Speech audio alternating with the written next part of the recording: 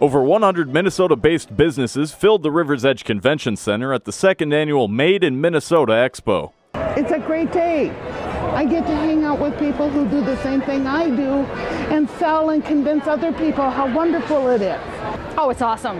I was impressed from the second that we pulled up. There were people out there who were waiting to help us unload. Everything was organized, and then the vendors here have been great. It's wonderful when everyone comes here. They know that it's only someone from Minnesota. I think it makes it more special. The event gives the public a chance to see works by local artists like Jan Tuffle. I've been painting for about 35 years, but I do mostly oils on canvas.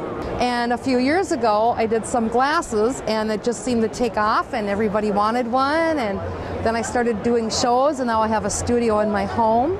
It's also an opportunity to meet local business owners like Jesse Brinkman, whose gluten-free baked goods company is a family business through and through. It's been great because my youngest has become very passionate about baking, and so I love to be able to go home with her and to do some different fun baking things with her. About 15 years ago, I lost about 70 pounds, and so lost a lot of weight. And so when I did this, I really wanted to do this with the mentality that how can I eat this food and continue to feel healthy and be healthy? And so when I make my things, that's what I have in mind. Brinkman says the chance to interact with the public is what makes Made in Minnesota what it is.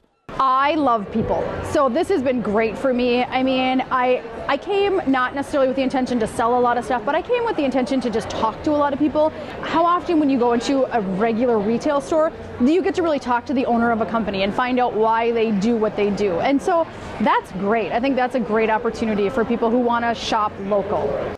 For WJON, I'm Isaac Schweer.